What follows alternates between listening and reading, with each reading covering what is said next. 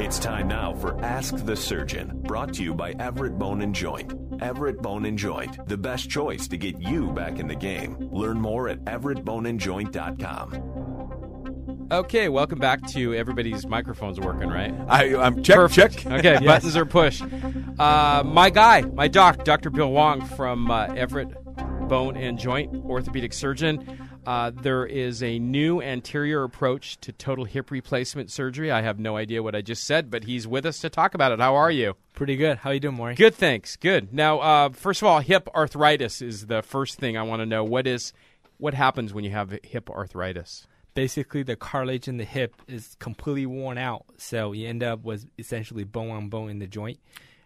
And that's when you get it replaced, right? That's when people have pain. They can't walk. They can't tie their shoes. That they can't stand. They can't go shopping. And we try to treat them conservatively. And if they fail, then we offer them hip replacement surgery. And how common is that? Because we hear about the knee and the hip. Those two joints obviously being weight-bearing joints. What do you see more, hip or knee arthritis? By far, knee is most common, but hip is right up there. And I would say on average, there's probably 600,000 hip replacement done in the States, wow. per year. So it's 600,000. 600,000. And the ages are getting lower now, right? Ages are getting lower because people want to stay active and want to do stuff. And fortunately, our technology has gotten better, so we're able to do some of these surgery in younger patients without having to worry too much about the implant going back prematurely. It used to be like 20 years ago. Right. I mean, you had to be a certain age because they didn't even know how long the implant would last. Yeah. And when you say technology, you're talking about, the implant itself? Yeah, the implant itself, how we fix the implant to the bone, the material, the bearing surface, they're just better. What's the youngest person you've replaced a hip for so far? Someone in the 20s, 25, 24. Serious? Wow. Yeah. But a person like that would have some kind of maybe genetic predisposition. Well, they have injury, like, a bad accident, mess up the joint, or they could have some rare condition called avascular necrosis where the blood supply to the bone just die out. Bo Jackson, that's what Bo Jackson I had that too. You had avascular necrosis. So talk about that and tell people out there listening, when you say avascular necrosis, what's going on there? Yeah, it's one of those really weird events that we don't really know why it happens. All we know that at a cellular level, the bone essentially loses a blood supply, and the capillary dies off, and you end up with unsupported cartilage, and it collapses, and it develops secondary arthritis. And it happened to a subset of patients, but we don't really know what caused it. I mean, we know like people that XYZ could, are more predisposed to that. But it is one of a mystery in medicine on why people get AVN. So as far as hip arthritis, what are your options if you have it? Well, I mean, basically the best option is by far the hip replacement. Replacement, right? And that has been done for a long time, and we have done hip replacement through different ways throughout its invention. And initially in the 1960s, when we do hip replacement, we really have to cut down a lot of bones and muscle to do it. We have gotten a lot better since the 1960s. Is that when it started? Is that when replacement surgery? I would say the modern total hip replacement started in the late 60s. Well, hang on, Bill. Now, when you say total hip, I mean, let's talk about total. I mean, when you do a hip replacement, are you replacing the ball and socket both? Correct. I mean, in the knee replacement section, there's a thing called partial replacement. But in a hip, generally you can do a partial hip replacement, but most of the time when people come see you, the cartilage is gone from the socket and the cartilage is gone from the ball. So generally, most time you will do a total hip replacement.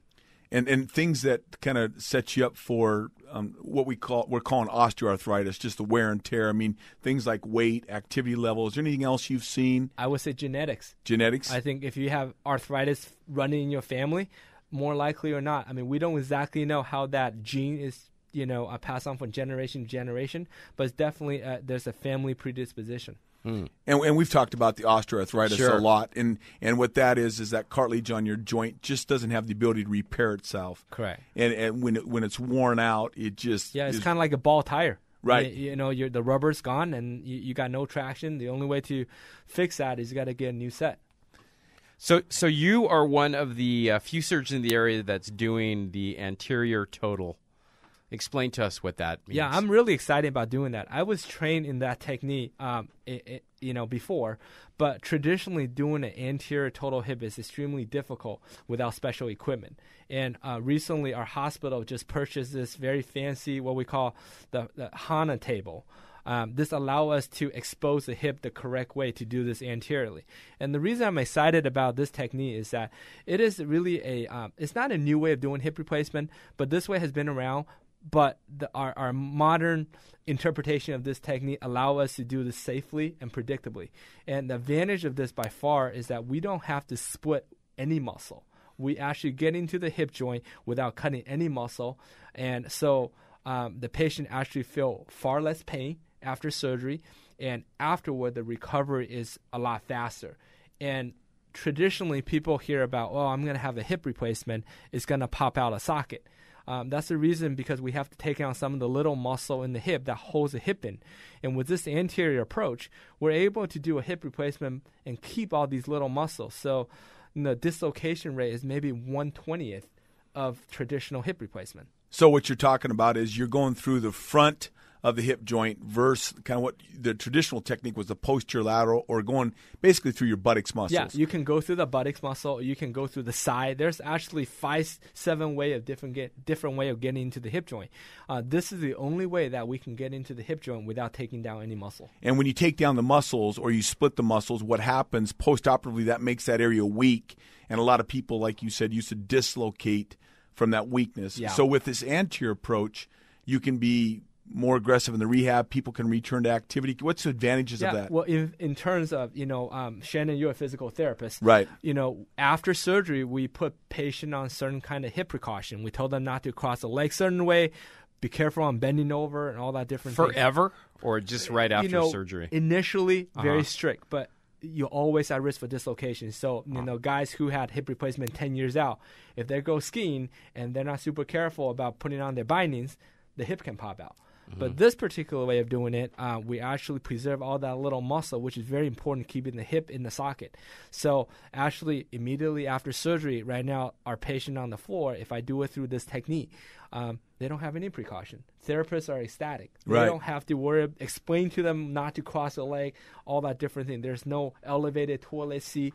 All that stuff we have for patient before doesn't really apply to this group of patients. Wow. It sounds great from a therapist standpoint. It sounds wonderful because, sometimes just getting the patient to understand the precautions is half the battle. So, the other thing, too, during surgery, if you're not splitting the muscle or moving the muscle, it seems like it's going to be less painful for the patient. It is for sure less painful. In fact, I had a patient I done recently that a few years ago, I done a traditional technique from the back. And we just did another technique this time around. He said it was night and day. He was off the pain medication within 5 days of surgery. Go ahead. I was just going to ask how long the old way, how long are you in the hospital for, and how long are you in the hospital for now? Well, typically, people stay in the hospital for about, anywhere from 3 to 5 days, depending on the age, depending on how they recover. Right. But a lot of these folks who you would do this anterior, they have so little pain. In fact, we actually have to tell them not to do too much. Slow them down a little bit. Yeah, slow them down a little bit because, the tissues still have to heal and all that stuff. But it's really exciting because this group of patients actually, recover rather quickly. Wow, we are. This is incredible stuff, Dr. Bill Wong, my doc from Everett Bone and Joint. We're talking about the new hip replacement surgeries. How long do these hips last? Well, that is a difficult question to answer. Okay. Typically, what I tell patients is there's a 1% failure rate per year. So if you extrapolate that out, at 1 year after surgery, there's a 99% chance your knee or hip is doing well. At 10 years, there's probably a 90% chance that is still doing well and 10% chance additional surgery will need to be done. But that's based on the older stuff. I think the material we have more recently, in fact, the one that you have in your body are what we consider the more modern material. I think those data right now is suggesting that our implant is going to last twice as long. When you do a hip replacement, particularly anterior, does it? I know your technique. Is it easier to do that for you guys if you go anterior? Getting the height and the placement of the new prosthesis. Actually, actually is more precise because we do this particular way. We can judge the leg. We have X-ray doing surgery. Without that table I'm talking about, it's extraordinarily difficult to do that surgery. But now with that new equipment we have at Providence, it actually makes it feasible to do this operation. And just so people out there listening know, Bill has a fellowship in total joints, and that means, after your surgical residency, you went on to an extra year just in total joint replacement, particularly knee and hip. That's correct.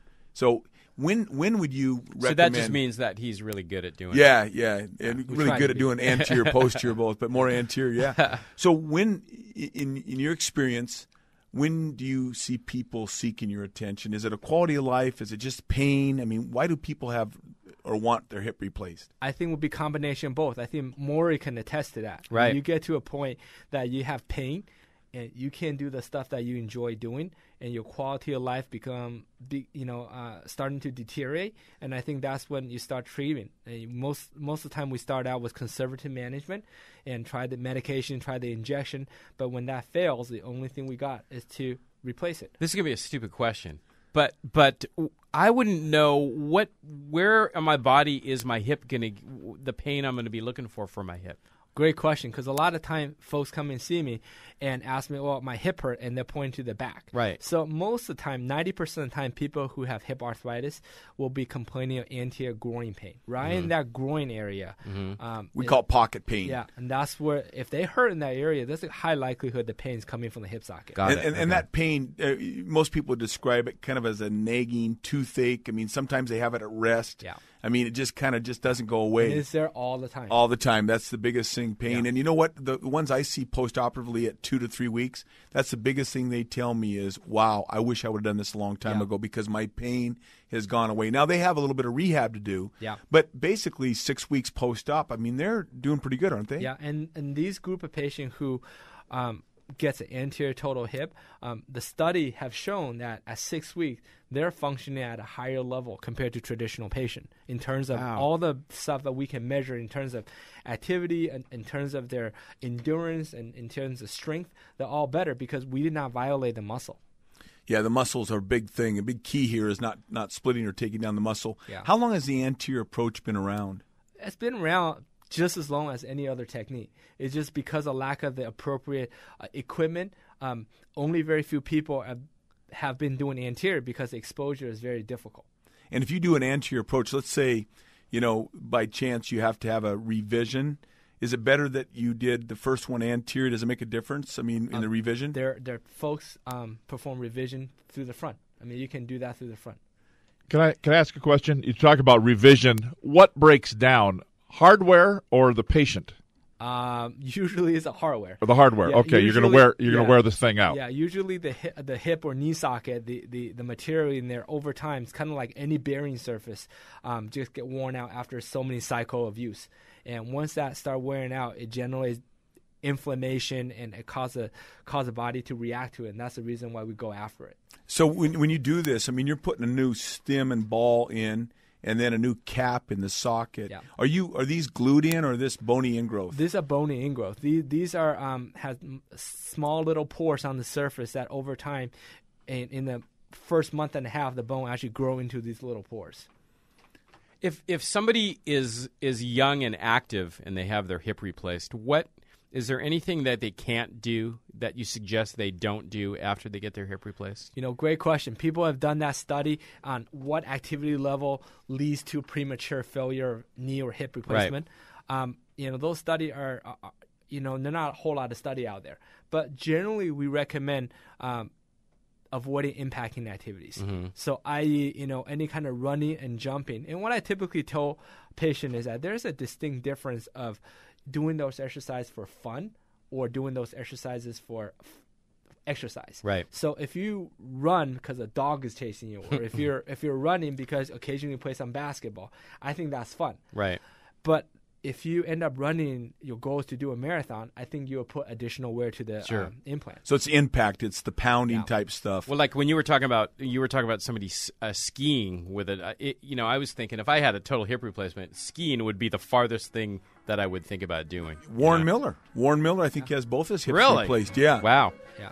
Bill, thank you. I jumped out of a plane. Yeah, with a knee. Wow, this is crazy stuff. For more information, everettboneandjoint.com is a great place to go to and check out all this. Dr. Bill Wong, thank you so much. You're welcome. Great Thanks seeing for you. having me. Stick around. Coming up next, we're going to talk about the Youth Fitness Expo. It's Health Matters with Maury and Shannon, brought to you by Integrated Rehabilitation Group on Fox Sports 1380.